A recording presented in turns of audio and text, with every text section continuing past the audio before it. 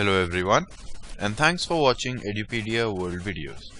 In this video, we'll begin our study of the 12th class mathematics course, and we'll begin with the topic of relations.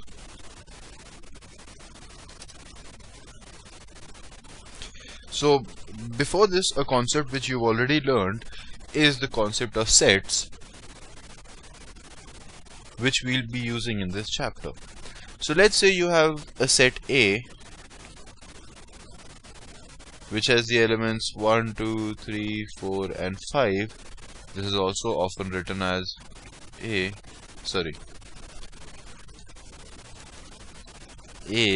is equal to 1, 2, 3, 4 and 5. Say you also have another set B,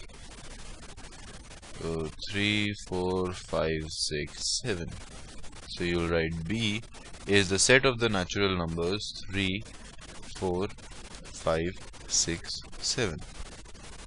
Right, so this is the set A, this is the set B. Now the notation we'll be using in this chapter is small a will be an element in the set A, in the set capital A. Similarly, small b will be an element in the set B. So A can either be 1, 2, 3, 4 or 5, and B can either be 3, 4, 5, 6 or 7. Now we know what A into B is, that is the space A cross B, which will have pairings of these. So A cross B, the set, can be it can be 1 and 3, it can be 1 and 4, 1 and 5, 1 and 6, 1 and 7, 2 and 3, 2 and 4, 2 and 5, and so on. Right.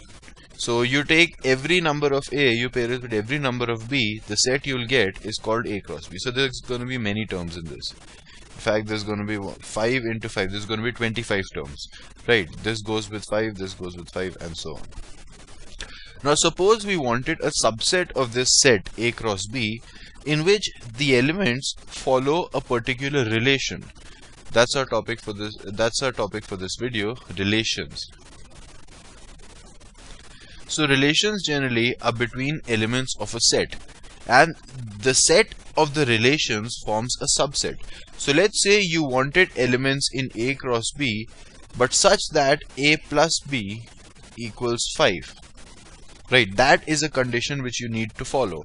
So 1, 3 will not be a member of this set. Right, it is a member of A cross B, but a set such that A plus B is equal to 5 is a subset of A cross B.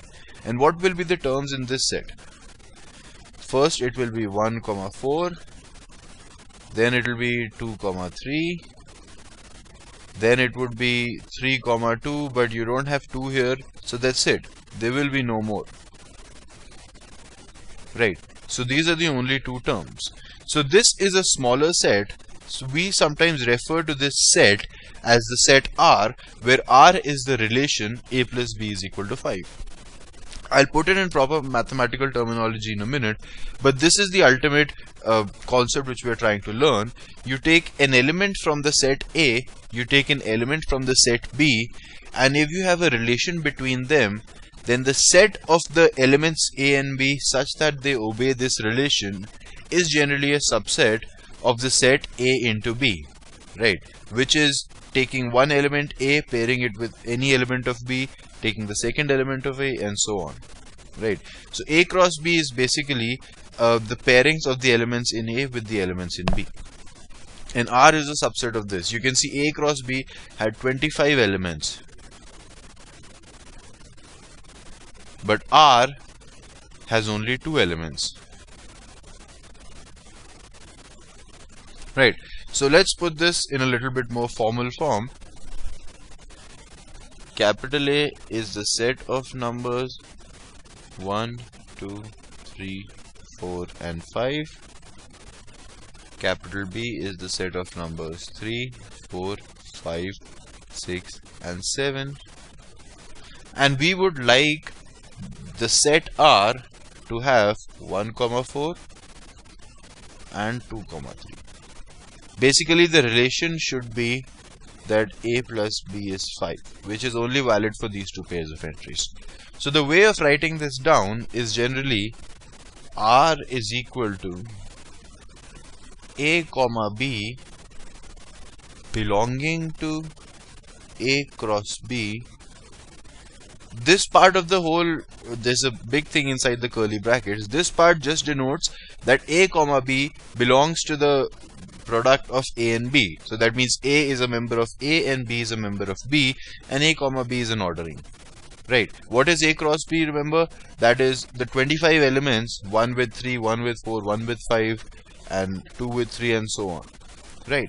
So S is A cross B, which is a member of capital A cross capital B. This restricts A to the values 1, 2, 3, 4, or 5. A can't be 26, for example, because 26 is not the member of the set capital A. And here you have the relation, whatever the relation is. In this case, the relation is A plus B equals 5. Right, so this is ultimately it. This is the terminology. This is how you represent relations. Right, so R is equal to A cross B belonging to A cross B, small a cross B belonging to capital A cross B, where A is this set and B is this set. So you take the product of these two, whatever set you get, which will have 25 ordered pairs. R is a subset of those 25 ordered pairs, such that A plus B is 5. So this statement is equivalent to saying R is equal to 1, 4 and 2, 3. So this is the formal terminology, and if A and B is a subset of R, that means either 1, 4 or 2, 3 in this case, then we say that A is related to B under the relation A plus B is equal to 5. We often write it as ARB, where R is just the symbol for the relation, which in this case might be A plus B is equal to 5. Now, if you have a relation in A, that is basically a way of saying that it goes from A to A. So a relation in A, this is just terminology, just means that it's a subset of A cross A. So there's really no need to have these two as separate sets. I mean, they will be different here, the elements will be different, but you could have both sets having numbers between 1 and 5. So in that case, you would have it going from the set to the same set and members within this subset, which will be members of this relation. Right. Now let's look at a few more terminologies as it relates to relations. The first definition is a relation R in a set A. Again, this is just language. Relation R in a set A means it goes from A to A. That means it is a member of A cross A. Otherwise, we would say a relation going from set A to set B. So a relation R in set A is called an empty relation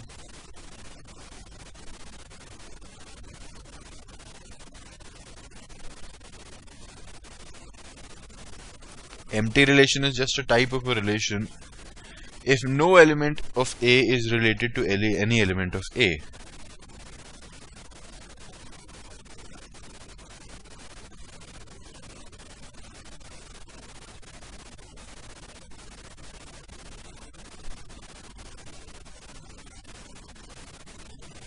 Any element of A. So for example, if A is the set of numbers 1, 2, 3, 4, 5, and you let's say had R is equal to, and now we write this as A comma B belonging to A cross A, because now A and B both are members of the set A, because now we're not going from one set to another set, we are just going from one set into the same set, such that, and let's say the relation was A plus B is equal to 20. then if this was going from 1 to 19, then you could add up 1 and 19 and get 20. So 1 comma 19 might be a member, but this only goes from 1 to 5. You cannot add any two elements of this set to get the number 20. So R is basically the empty relation, it doesn't have anything. And the set R is the empty set, and the empty set is often represented by phi. So if A plus B is 20, then you will not have any members in the set R, which is represented by phi, the symbol for the empty set.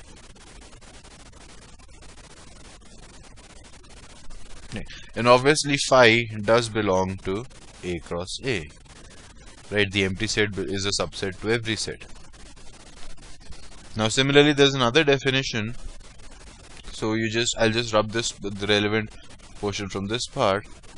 A relation R is called an empty relation if no element of A is related to any element of A. It is also called a universal relation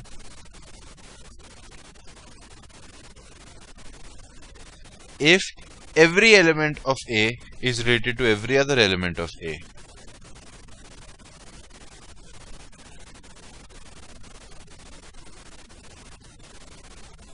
If every element of A is related to every other element of A. Right. So for example, let's say A was 1, 2, 3, 4 and 5 and the relation was A comma B such that A plus B, let's say, greater than equal to 0. So the sum of two numbers must be greater than equal to 0. So obviously if you take the first 5 natural numbers, the sum of any two will be greater than 0. So R is now in this case the universal relation, and it is basically the set A cross A now, which is also the subset of A cross A. So R is always the subset of A cross A, but now it is the whole set because now R itself will have 25 elements. 1, 1, 1, 2, 1, 3, 1, 4, 1, 5, 2, 1, 2, 2 and so on. Right. So this would be a universal relation. And also there is a third definition, empty and universal relations together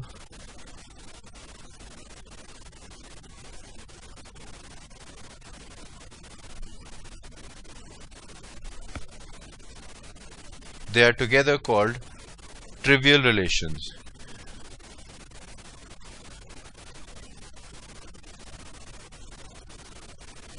So every empty relation is a trivial relation and every universal relation is also a trivial relation. Let's look at a few more definitions of types of relations. So a relation R is called a reflexive relation,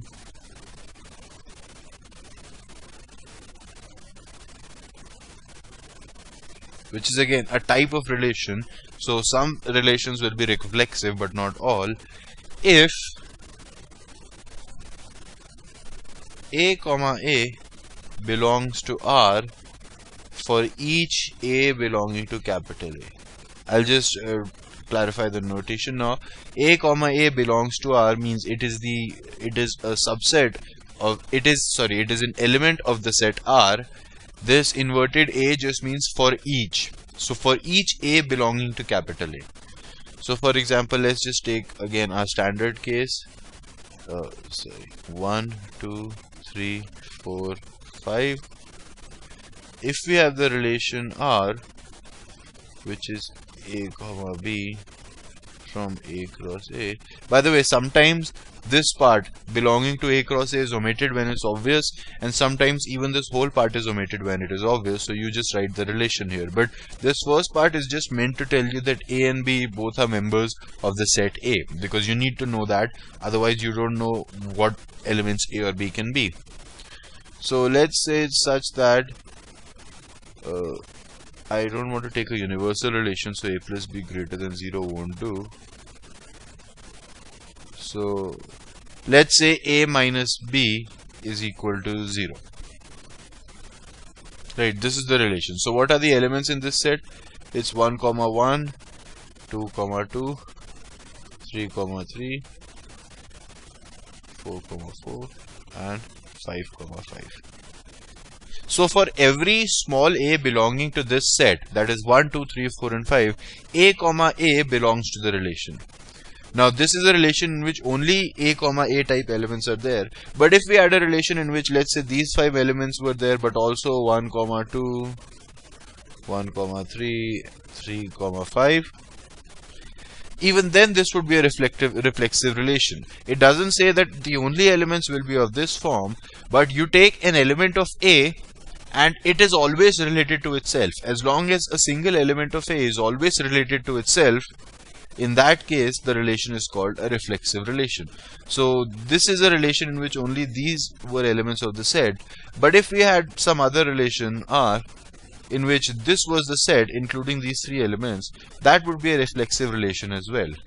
If we had a relation in which these 4 and 3, these 7 elements were members of the relation, then it would not be a reflexive relation, because a comma a is not a member of R if a is 5, because 5 comma 5 is not a member. Right. So if a comma a is a member of R for every a, then it is called a reflexive relation. The next definition is a symmetric relation.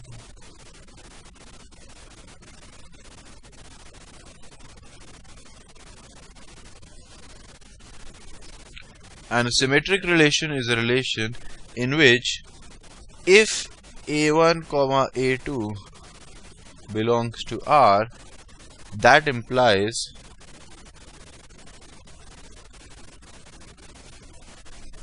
a2 comma a1 is also a member of R for all a1 and a2 being members of A.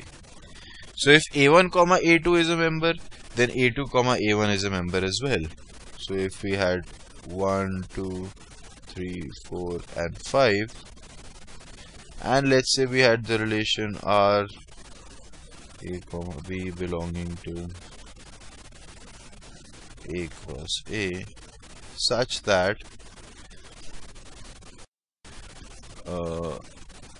A plus B is equal to 6, then what will be the elements of this relation? It will be 1 comma 5, 5 comma 1, 2 comma 4, 4 comma 2 and 3 comma 3.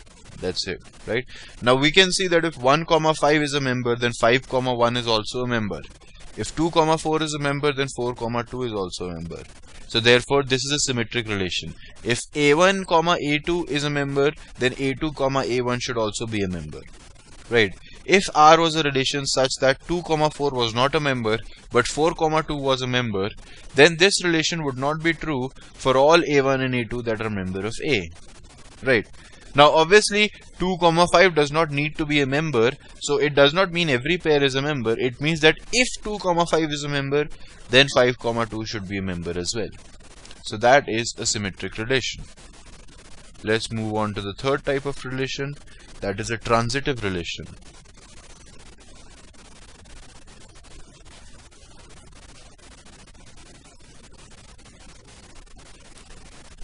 And a transitive relation is one in which if a1 comma a2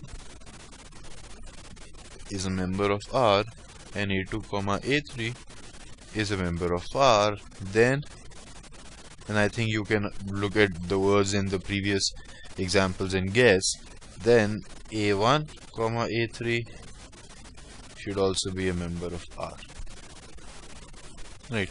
So you can say that if a1 is related to a2 and a2 is related to a3, then a1 has to be related to a3 as well, right? So if A is again a standard set, 1, 2, 3, 4 and 5.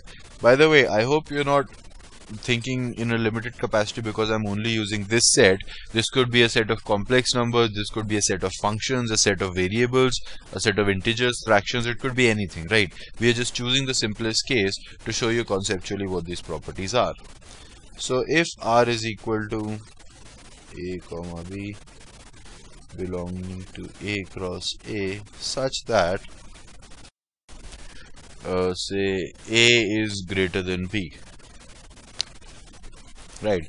So what would be the elements in this set now? A has to be greater than B, right? So if we take 1, then we don't have anything to go with 1. If we take 2, then we could have 1 to go with it. If we take 3, we could have 1 and 2. Then with 4, we could have 1, 2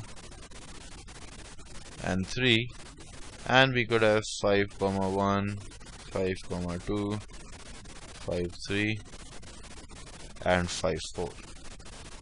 So this is a set. Now we can see that if A1, A2 belongs to R, say 5, 2 belongs to R, and A2, A3 belongs to R, that means 2, 1 belongs to R, then 5, 1 also belongs to R. Or in other ways you can say this is, if A1 is greater than A2, only then will this be a member of R. If A1 is greater than A2 and A2 is greater than A3, then obviously A1 has to be greater than A3. Right? So this is a relation which has a transitive property. So I'll just write these three again. We had reflexive and symmetric as well.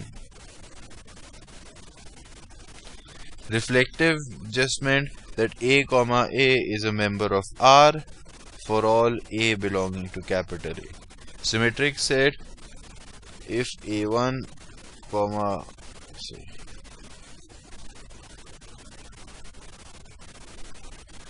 if A1, A2 is a member of R, that means A2, A1 is a member of R for all A1 and A2 being members of A. And transitive says, so we don't really need this if here. A1, A2 belonging to R implies A2, A1. A1, A2 belonging to R and A2, A3 belonging to R implies A1, A3 belongs to R for all A1, A2 and A3 in capital A. So these are the three relations, and these relations are important. They have these are the three properties, and the relations having each of these properties or more than one have different characteristics, so these properties are important. Now there's one final property which is sort of like the superset of all these properties, and that is an equivalence relation.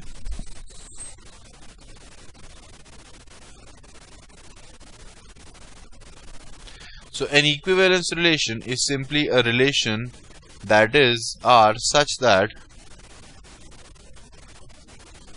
Ri is reflexive, symmetric and transitive. Right. So if a relation is reflexive, if that relation is symmetric and that relation is transitive as well, then that relation is called an equivalence relation. Right. And this is the type of relation that has the most pleasant properties. It will have all these properties of transition, and it is the simplest and the best possible type of relation. That's the way you can remember it. It has nice properties. Right. So an equivalence relation is a relation which is reflexive, symmetric and transitive. Now let's look at a few examples of each of these types, and now we'll move on to new cases. Not just A is the member of natural number, A is the set of natural numbers from 1 to 5. We'll look at many different types of examples. So let's start with a simple example. Say you have the relation R. Now this is the terminology here might get a little confusing because I'll often write a relation R in R. Now these two R are different. This is the symbol for the relation R. This is the set of real numbers. This is the R of the form of R is the set of real numbers, Z is the set of integers, N is the set of natural numbers, and so on. So R in R means a relation, like we said, a relation R in A. So A was the set, right? So now we say a relation R. I should just write relation here.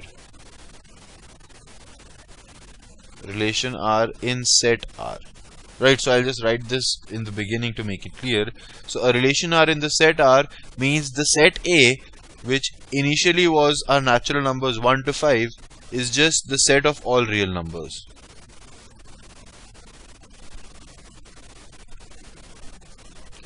Right, so if we have R, now if we have R in R, then R will be obviously A comma B, where both A and B belong to R cross R. Right, such that let's say A is less than equal to B. Right, now is this relation reflexive? We'll try reflexive, symmetric and transitive. Right, so is this relation reflexive? If A is less than equal to B, does that automatically imply that A is less than equal to A? Yes, A is less than equal to A for every A, because there's an equality sign here as well. So it is reflexive. Right. If A is less than equal to B, does that mean B is less than equal to A? Obviously not, because A could be less than B, which means B would be greater than A. So it is not symmetric. And is it transitive? Well, if A is less than equal to B and B is less than equal to C, that does automatically imply that A is less than equal to C as well. Right. So obviously it is transitive. So this relation is reflexive and transitive, but not symmetric. Now let's look at a few other relations, and now we'll move away from relations involving sets of numbers and move on to a little bit more abstract conceptuals. And we'll just check whether they're reflexive, symmetric and transitive for every case. So now let's say you have T1 be the set of all triangles in a plane. So you have the xy plane and T1, sorry, let's just take it to be T. Yeah. So T is the set of all triangles in a plane. The relation R is A comma B both belonging to T comma T. Now notice here what A and B are. A and B are not numbers in this case, they are triangles. So if this is one triangle, let's say triangle alpha, this is another triangle, let's say triangle beta, this is another triangle, let's say gamma, then A comma B could be, for example, a pair of these two triangles or a pair of these two triangles. So now we've moved away from sets being the elements of sets being numbers to the elements of sets being triangles, which is as abstract as you can get. Right. So such that, let's say A comma B between T and T, such that A is congruent to B.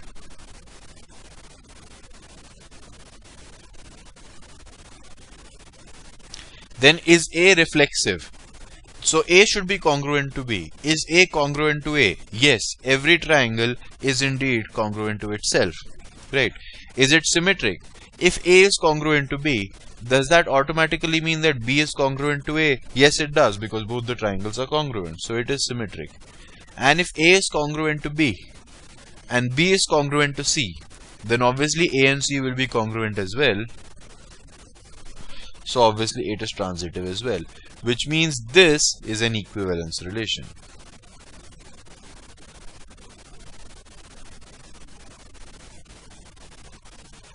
So the set of all triangles in a plane such that they are congruent to each other is an equivalence relation, because it's reflexive, symmetric and transitive.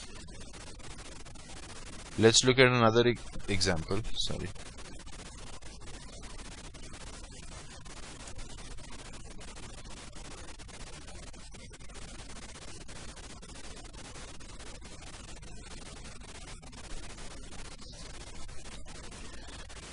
Let's take L to be the set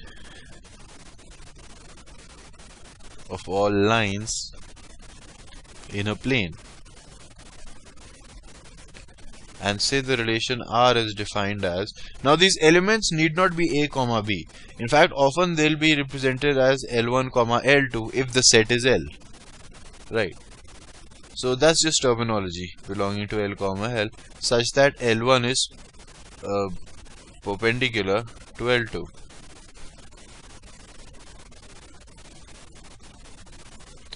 Right. So is it reflexive? if is L1 perpendicular to L1? No line is perpendicular to itself, right? So it is definitely not reflexive. If you have, let's say, these three lines, L1, L2 and L3, then obviously L1 is not perpendicular to L1. Is it symmetric?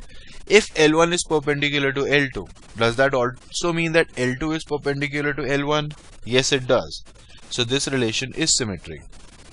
Now, if L1 is perpendicular to L2 and L2 is perpendicular to L3, does that mean L1 is perpendicular to L3? No, it means L1 is parallel to L3, right? So it is not transitive as well. So this is a relation which is symmetric but not reflexive or transitive. Let's look at one final relation. Let's say the relation R, which is a set of numbers a comma b,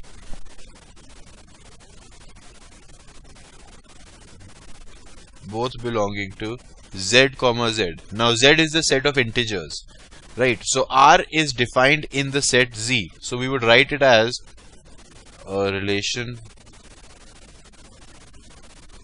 R in a set Z, right? Such that a minus b is a multiple of 2. And for the sake of this set, we'll assume, for example, that minus 8 is also a multiple of 2. Right? It's not a natural number, but it is a multiple of 2 in that it is 2 multiplied by minus 4. Right? So it is 2 multiplied by another integer, whereas minus 7 would be 2 multiplied by something which is not an integer, which is minus 3.5. Right? So a minus b should be a multiple of 2. Let's look at our three properties. Is a minus a always a multiple of 2? Yes, a minus a is 0. 0 is a multiple of 2. We could also say this is even, right? Or a minus b is even. Assuming, of course, that we choose minus 8 to be defined to be even as well. So it is reflexive. What about symmetric? If a minus b is a multiple of 2, does that mean b minus a is a multiple of 2? Yes, it does. So it is symmetric. And if a minus b is a multiple of 2 and if b minus c is a multiple of 2, then obviously their sum a minus c will also be a multiple of 2. So it is transitive, hence it is an equivalence relation.